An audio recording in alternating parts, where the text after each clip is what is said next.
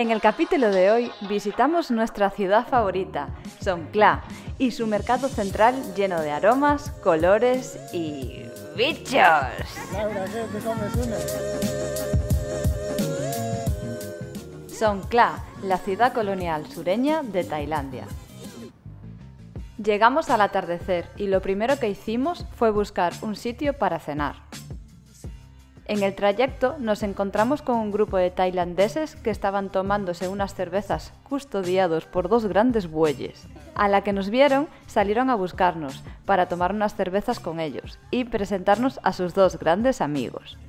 Tras un breve inciso, encontramos un restaurante y allí conocimos a nuestra nueva amiga Arlita.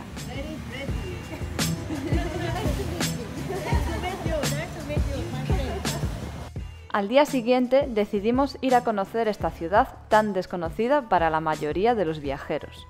Resultó ser una grata sorpresa. A cada paso que dábamos íbamos encontrando cosas que la hacían única frente a otras ciudades del país. A pesar de ser una ciudad mucho más pequeña que su vecina Hat-Yai, Songkhla sirvió como puerto de comercio donde indios, persas y árabes intercambiaban sus productos. Con la convivencia de tailandeses, chinos y malayos, Songkhla tiene una rica herencia cultural que se ha conservado y transmitido de generación en generación. La ciudad vieja todavía mantiene su identidad con toques antiguos e históricos a través de la arquitectura y gastronomía local. Con todo esto contrasta su arte urbano cubriendo las paredes de toda la ciudad. La mezcla entre lo antiguo y tradicional con lo moderno hace que sea el lugar perfecto para pasar unos días. Uno de los edificios más emblemáticos es el antiguo molino de arroz, también conocido como la Casa Roja.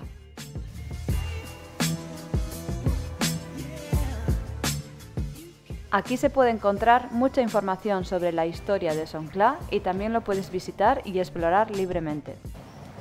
Como todo en Tailandia, por tu cuenta y riesgo. Los mercados son uno de nuestros lugares favoritos cuando viajamos. Son esos sitios donde conoces la vida local, sus costumbres, alimentación y estilo de vida. Esta de aquí es la estación de tren de Songkhla, donde antiguamente llegaba desde Hat-Yai y bueno, ahora mismo pues ya no llega hasta aquí el tren, está en desuso y bueno, usan sobre todo lo que es esta zona de aparcamiento y hacen todos los días un mercado muy grande. Pues nada, vamos a entrar. Como podéis ver, la estación ahora mismo está en desuso, las vías de tren todavía se pueden ver aquí entre toda la maleza y bueno, los niños vienen aquí a jugar por las tardes, también hay gente más mayor jugando al ajedrez y bueno, la verdad es que está guay poder ver la estación tal y como está ahora.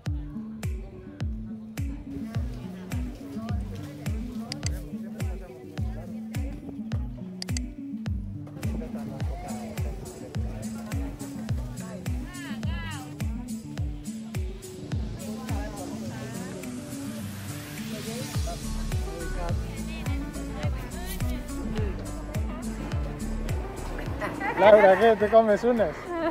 Viscosas pero sabrosas. El paseo de la playa es uno de los mejores sitios para disfrutar de una tarde agradable. Muchos tailandeses vienen a pasar el día en familia. Y como veis, a los monos también les gusta trastear por este lugar.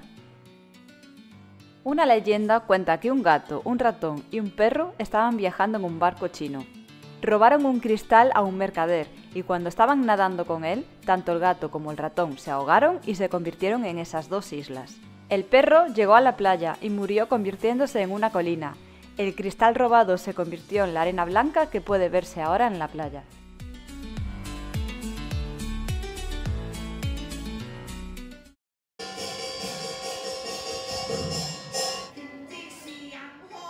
En el paseo previo a la cena, nos encontramos con este teatro tradicional chino ubicado en un templo donde un puñado de locales se reunía para disfrutar de los cuentos chinos.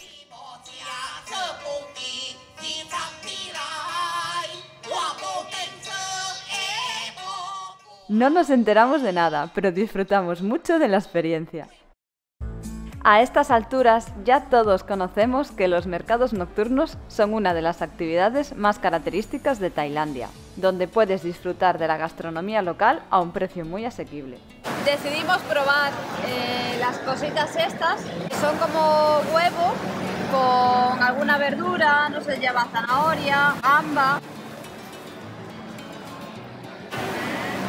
Es como una tortilla gruesa, con picante, verduras, mucho picante y gamba, está muy bueno. Aquí que me la está liando, Coti, porque están los bichos y como ya queda poco tiempo para volver a casa, tengo que probar bichos. El tema es que yo le digo que yo como uno, pero voy a comprar una bolsa, el resto se los va a comer él. No, eso no. No. Estos son más pequeñitos. Yo los grandes no, tío. Tiene que ser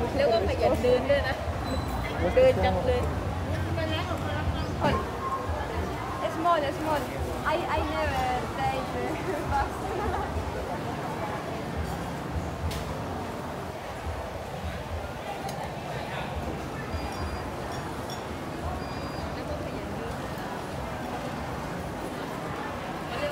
Está rico, de verdad está bueno, O sea, el sabor.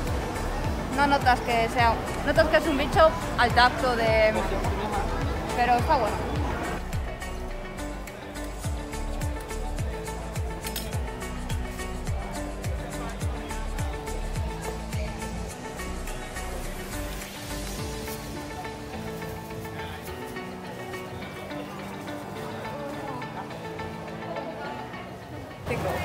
Plástico sobre plástico.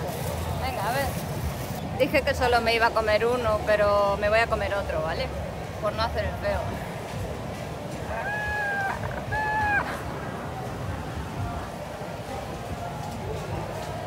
Coti, esta bolsa es para ti, ¿eh?